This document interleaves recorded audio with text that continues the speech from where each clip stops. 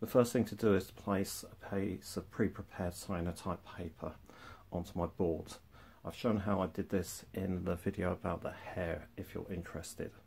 Then I'm simply going to place some acetates. These are actually printing filters from the 1980s for colour printing, and I'm going to cover them up with a piece of glass to keep them nice and crisp. For this purpose I've purchased a UV nail hardening light, which I'm simply going to place over the top. It takes about 8 minutes. Okay, 8 minutes is up. Let's go and give it a wash.